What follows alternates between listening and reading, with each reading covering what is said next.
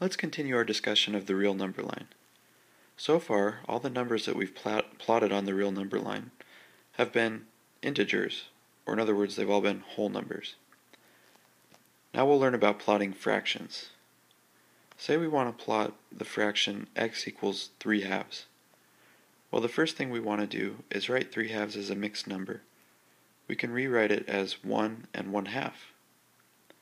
Then on our number line, since 1 1/2 is a positive number, we'll be going over to the right. First we'll add 1, and then the last step we have to divide into two pieces, and we'll go over 1/2, or one of those two pieces. And that gives us the number 3/2. Let's plot another one. How about x equals -7/3? Well, since this number is negative, we'll be going over to the left. Let's rewrite it as a mixed number. We get -2 and 1/3.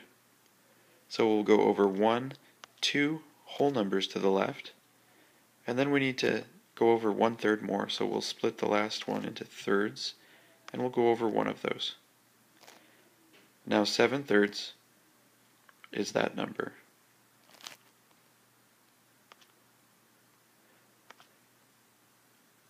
Next we'll talk about plotting decimals.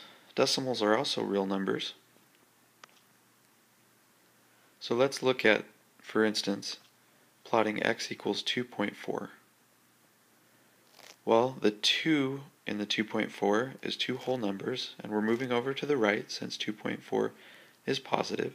So let's go 1, 2, and the 0.4 represents 4/10 of a whole number, and so we'll split the last step into 10 pieces, and we'll go over 4 of those, and that gives us the number 2.4.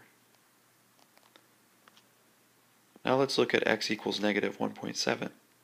We have one whole number, and we're going to the left, so we'll go over by 1, and then we need to split that last piece into tenths, and then we're going to go over 7 of those for the 0.7, and that gives us -1.7.